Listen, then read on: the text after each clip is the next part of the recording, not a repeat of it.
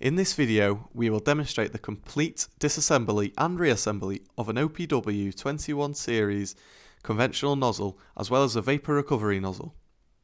Only fueling industry contractors should attempt the process being demonstrated in this video. We will be demonstrating the disassembly and reassembly of this nozzle with a new nozzle, so our engineer will not be wearing nitrile gloves. You, however, will be working on these nozzles after they have been in use, so you will need to protect yourself from fuel residue by wearing at least nitrile gloves and eye protection. You should also follow all safety procedures found in the OPW manual for this product, including, but not limited to, depressurizing and completely draining the nozzle and removing it from service before beginning these procedures. Failure to comply with these instructions may result in property damage or personal injury. OPW recommends that you have the following tools on hand in order to complete this procedure: a posi drive number 2 screwdriver bit, a 19mm open-end spanner or T-handle 19mm socket spanner, a cordless screwdriver, a seal pick, machine oil, and a bench vise. Let's start with disassembling the conventional nozzle. First, grip the nozzle body in a vise with the spout facing up, being careful not to tighten it so much that your nozzle body is damaged or scarred. Remove the screw, lock washer and square retaining nuts from the guard assembly. Remove the barrel screw.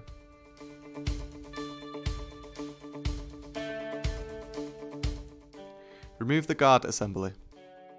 Next, remove the pins from each side using the screw extractor. Gently pry the lever assembly straight up and out of the nozzle. Using the extractor tool again, remove the spout pin from the underside of the nozzle. Be sure to also remove the O-ring under the pin.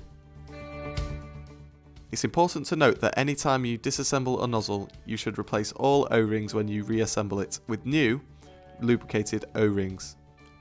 Gently remove the spout by pulling it straight out of the nozzle body. Using your retaining ring pliers, remove the C-clip, then remove the washer and seal.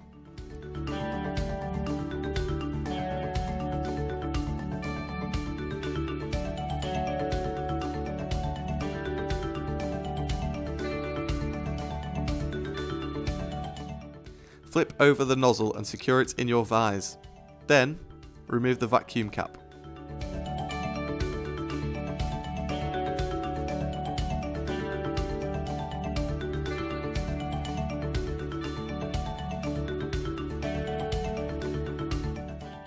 Remove the spring and the diaphragm assembly.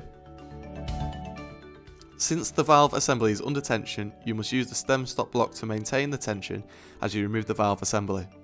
Place the stem stop block into the diaphragm opening and be sure that the tip fits into the groove inside the diaphragm opening. While ensuring that the stem stop block is keeping the tension, loosen and remove the valve assembly.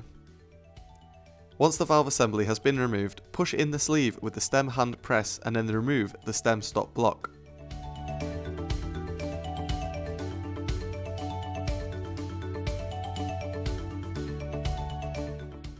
The sleeve, stem and 2 springs should slide out of the nozzle body. Now let's reassemble our nozzle.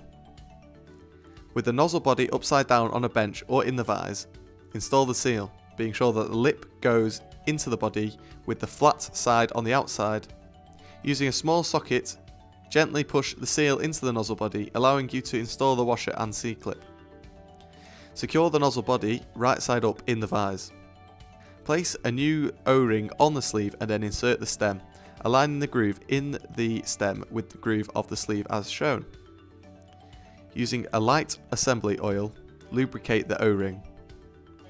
Next, slide on the smaller spring followed by the outer spring.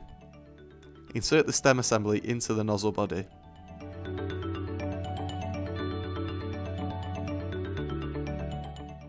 Using the stem hand press, push in the stem assembly until you can see the groove whilst looking down into the diaphragm opening. Place the stem stop block into the diaphragm opening and into the groove, then slowly release the stem hand press, leaving the block in the groove. Lubricate the O-ring on the valve assembly and install it into the nozzle body. Using the T-handle wrench, tighten it until it is snug and remove the stem stop block.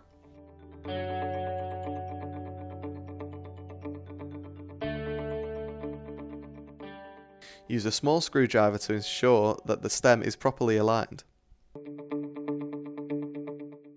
Remove the nozzle body from the vise and turn it over to install the lever assembly, pushing the post of the lever assembly gently through the seal. The post should engage the stem assembly. Place the nozzle body back in the vise and install the diaphragm assembly with the rollers orientated towards the inlet of the nozzle. Then, place the vacuum spring on top of the diaphragm. Lubricate 2 new O-rings and install them on the vacuum cap. Tighten the vacuum cap until snug. Before installing the spout, be sure that you replace the O-rings inside the nozzle body with new lubricated ones. With the nozzle body in the vise, gently push the lubricated spout into the nozzle body until you feel the O-rings seat. Be careful to align the hole in the spout with the hole for the spout pin in the nozzle body. Install the O-ring and the spout pin.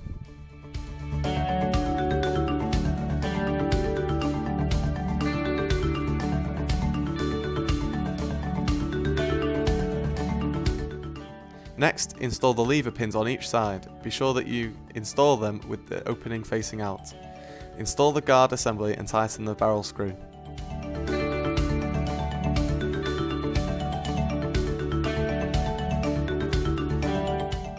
Put the lock washer on the guard screw and use the square backing nut to secure the guard.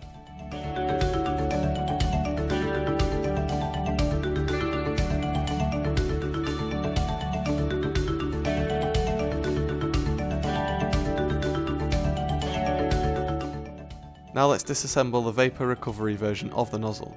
Start by removing the vapour inlet assembly using the T-handle wrench.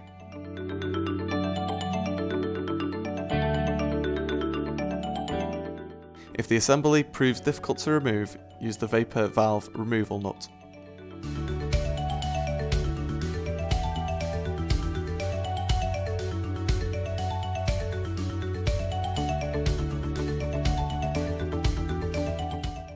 Grip the nozzle body in a vise with the spout facing upwards, being careful not to tighten it too much that your nozzle body is damaged or scarred. Remove the screw, lock washer and square retaining nut from the guard assembly. Remove the barrel screw. Remove the guard assembly. Next, remove the pins from each side using a screw extractor.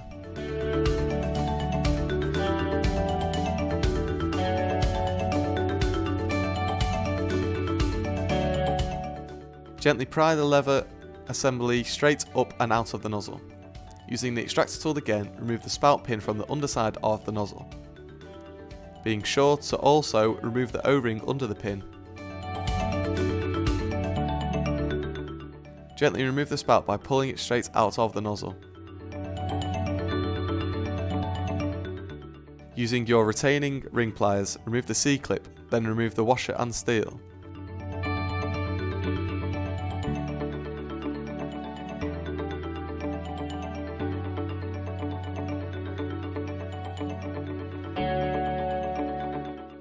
Flip over the nozzle and secure it in your vise. Then, remove the vacuum cap. Remove the spring and the diaphragm assembly. Since the valve assembly is under tension, you must use the stem stop block to maintain the tension as you remove the valve assembly.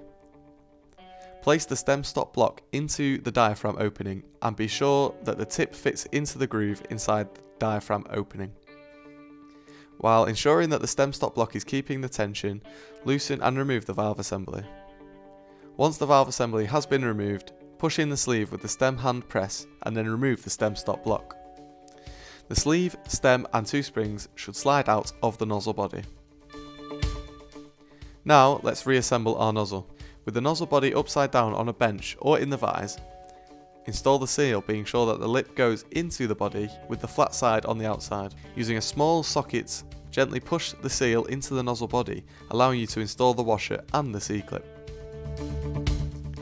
Secure the nozzle body right side up in the vise. Place the new O-ring on the sleeve and then insert the stem, aligning the groove in the stem with the groove of the sleeve as shown. Using a light assembly oil, lubricate the O-ring. Next, slide on the smaller spring, followed by the outer spring. Insert the stem assembly into the nozzle body. Using the stem hand press, push in the stem assembly until you can see the groove whilst looking down into the diaphragm opening. Place the stem stop block into the diaphragm opening and into the groove, then slowly release the stem hand press, leaving the block in the groove.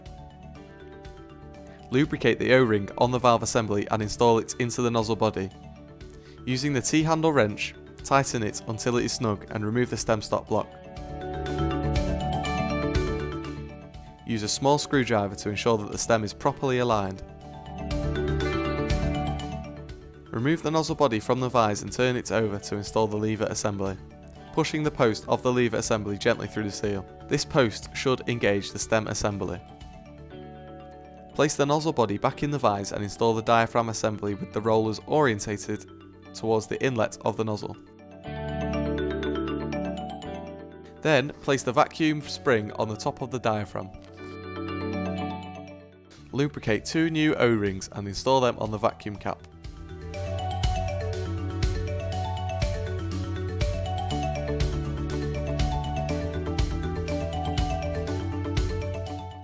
Tighten the vacuum cap until snug.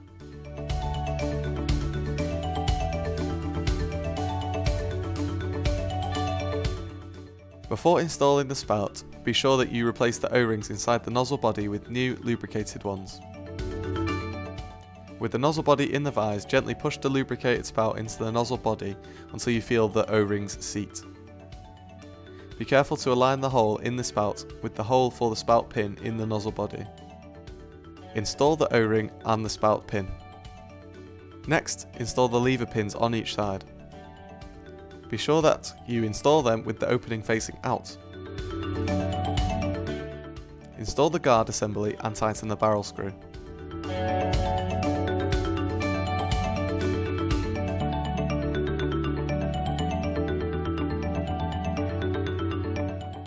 Put the lock washer on the guard screw and use the square backing nut to secure the guard.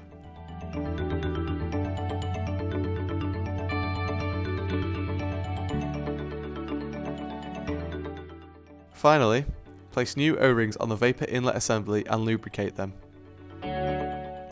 Reinsert the assembly into the nozzle body and tighten until snug.